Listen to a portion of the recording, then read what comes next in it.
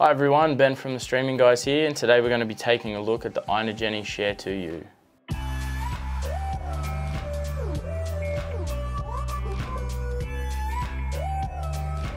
So the SHARE2U from INOGENI allows you to mix two either USB or HDMI cameras together and then output them into your video conferencing software such as Skype or Teams. So let's dive in and take a look at the unit itself. On the front, the first two USB ports are expansion ports that allow you to connect microphones and other peripherals.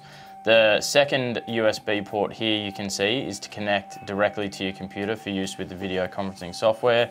You've got your power lights and such on the front.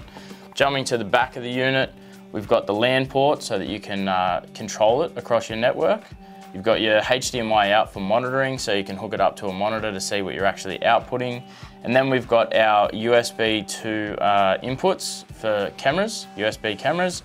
We've got a HDMI input for a HDMI camera, and then you've got your audio in and out and power. On top of the unit here, we have a few keys for local control, so you can switch between your two cameras and a few different effects.